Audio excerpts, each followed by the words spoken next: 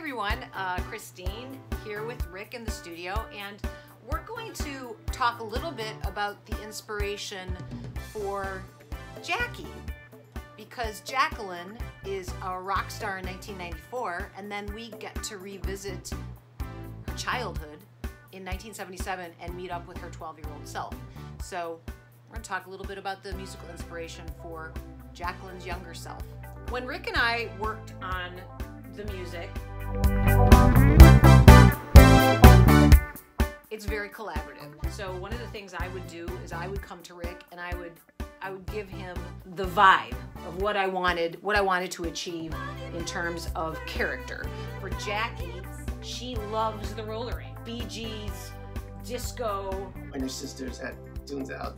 You know, rhythm and blues. She loves Olivia Newton-John. You know, the Beatles. She loves the Monkees. She loves all of that kind of music. So right. So that definitely was inspiration. You know, Beatles always, of course. She becomes a rock star, but she's a pop kind of girl when she's a kid, because that's what kids do.